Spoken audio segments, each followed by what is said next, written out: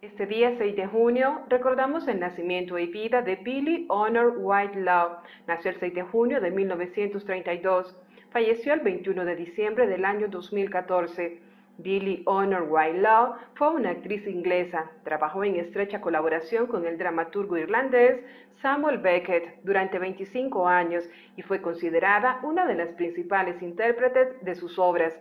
También era conocida por su interpretación de la señora Baylock, la niñera demoníaca en la película de terror de 1976 de Omen.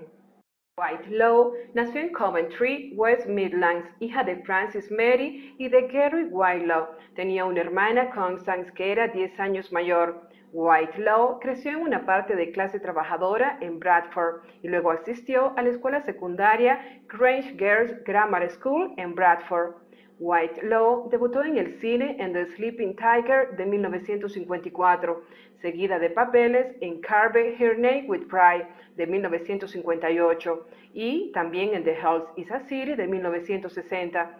Whitelaw pronto se convirtió en un habitual de las películas británicas de los años 50 y principios de los 60. En sus primeros trabajos cinematográficos se especializó en rubias y secretarias, pero su rango dramático comenzó a emerger a finales de la década de 1960.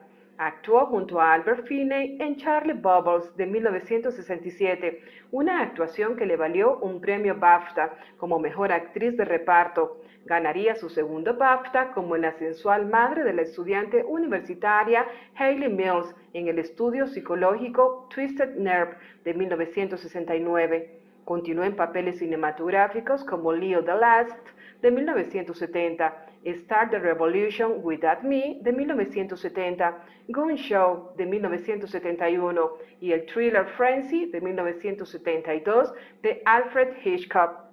Whitelaw ganó reconocimiento internacional por su escalofriante papel como la señora Baylock, la malvada guardiana del niño demonio Damien en The Omen de 1976. Su actuación fue considerada una de las más memorables de la película y le valió el premio Evening Standard British Film Award a la mejor actriz.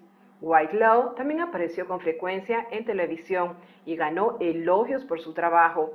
Una aparición muy temprana en la televisión fue en la primera serie de la serie policial Dixon of the Dot Green de 1955 de la BBC One como Mary Dixon, hija de George. Whitelaw pasó los últimos 4 años de su vida como residente de Temple Hall, el hogar de ancianos, y retiro de los actores en Norwood, Hillingdon. Murió allí tras un brote de neumonía un 21 de diciembre del año 2014, a la edad de 82 años.